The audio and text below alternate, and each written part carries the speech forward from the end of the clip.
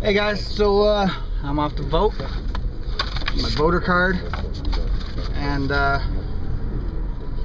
yeah, I go. Hopefully my guy gets in, because I like my guy best. Because I think my guy is awesome. A little boring, but that's just maybe a perception. You know, a lot of chat about voting recently.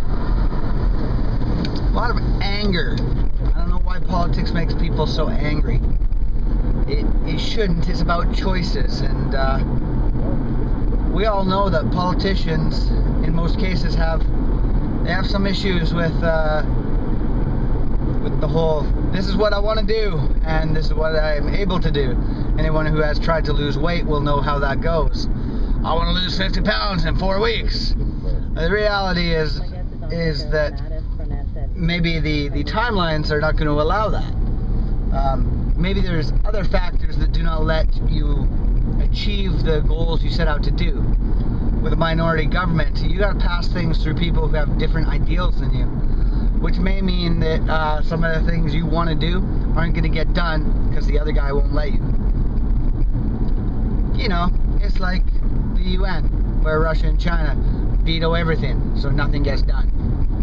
I'm not saying that's how it always happens, but come on, guys. That seems to be how it always happens. So I'm not exactly sure where the voting place is. I think it's up here. But I don't think, you know, if you choose not to, I think if you choose not to vote, if you choose not to make a choice, whether your guy wins or not, you choose not to do that, then you probably should not whine about it.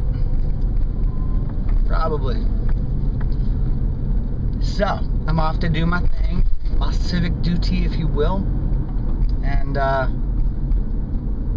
yeah.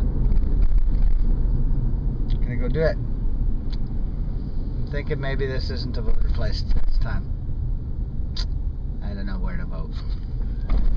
Alright, I'm gonna go, because I'm not sure where I'm supposed to be. Bye-bye.